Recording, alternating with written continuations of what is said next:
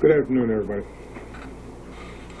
Today, the entire world is appalled by the brutal murder of Jim Foley by the terrorist group ISIL.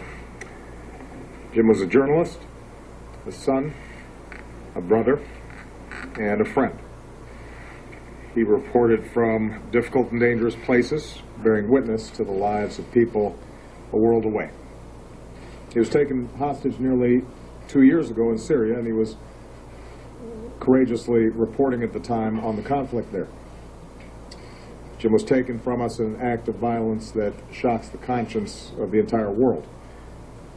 He was 40 years old, one of 5 siblings, the son of a mom and dad who worked tirelessly for his release. Earlier today, I spoke to the Foleys and told them that we are all heartbroken at their loss and joined them in honoring Jim and all that he did. Now, Jim Foley's life stands in stark contrast to his killers. Let's be clear about ISIL. They have rampaged across cities and villages, killing innocent, unarmed civilians in cowardly acts of violence. They abduct women and children and subject them to torture and rape and slavery. They have murdered Muslims, both Sunni and Shia, by the thousands.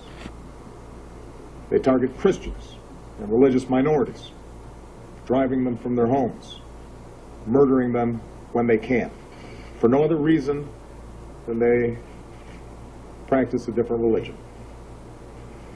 They declare their ambition to commit genocide against an ancient people. So ISIL speaks for no religion. Their victims are overwhelmingly Muslim, and no faith teaches people to massacre innocents. No just God would stand for what they did yesterday and what they do every single day. ISIL has no ideology of any value to human beings. Their ideology is bankrupt. They may claim out of expediency that they are at war with the United States or the West, but the fact is they terrorize their neighbors and offer them nothing but an endless slavery to their empty vision and the collapse of any definition of civilized behavior. And people like this ultimately fail. They fail because the future is won by those who build and not destroy, and the world is shaped by people like Jim Foley and the overwhelming majority of humanity who are appalled by those who killed him. The United States of America will continue to do what we must do to protect our people.